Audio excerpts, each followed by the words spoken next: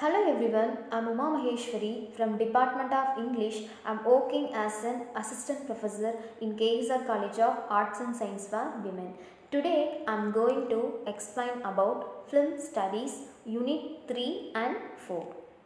So first, film genres: documentary film, short film, horror films, animation, digital films. First, what is documentary film? It was described as the artistic handling of reality in the 1930s. In terms, actuality and creative treatment. A documentary film intention to present a factual information about the world outside the film. So said by David Bodwell and Christine Thompson. So we have great example for the documentary film, The Wrestler.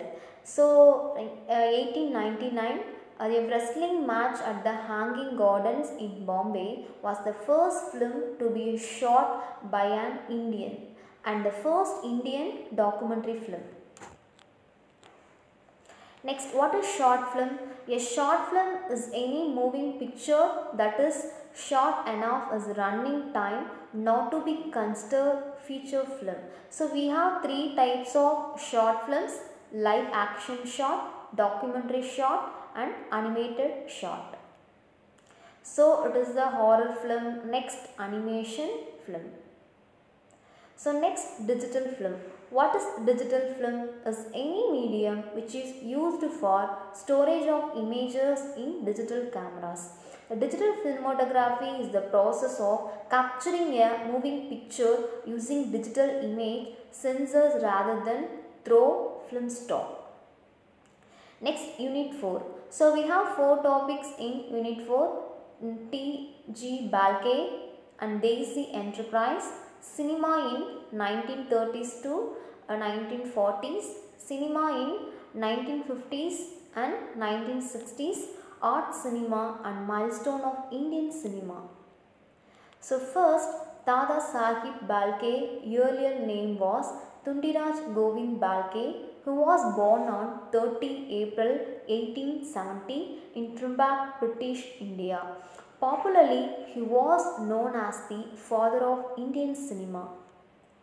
So Raja Harishchandra in 1930s, Indian first film. So it is the Indian first film. So Indian art cinema encompasses artistic film which are realistic, often inspired by new realism, seek to capture a segment of Indian reality. Indian art cinema differs sharply from popular films which are more commonly known as the commercial flicks. So what are the major stages in the making of Indian cinema? Silence film in 1890s to 1920s, talkies 1930s, mid 1940s, golden age late 1940s and 1960s, 1970s present. So what is the milestone of the Indian cinema? As we celebrate 100 years of Indian cinema, take a look at some of the major milestone of Hindi film industry. Made in 1913, Raja Harishchandra was the first full-length Indian feature film. Directed and produced by Dada Sahib Balke, the film was based on the legend of King Harishchandra. The film was released on 3 May 1913. Only one print of the film was made and shown at the Coronation Cinema Hall. Thanks for watching.